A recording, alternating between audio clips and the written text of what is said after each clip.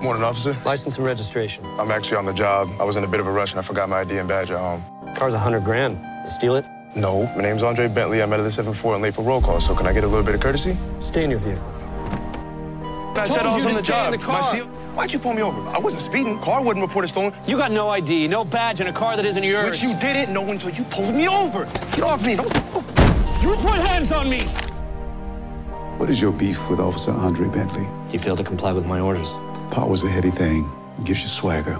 The kid has a temper. He lashed out, so don't put this on me. Did he grab your gun? Did he take a swing at you? Did he? No. Then you escalated the situation. We're done here. Now leave. Hop to it, Rook. We don't have all day. We think he's been drinking.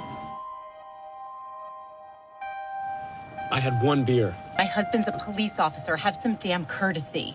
Sir, please step out of the vehicle. You're blowing this tube for me. Make sure you blow extra hard.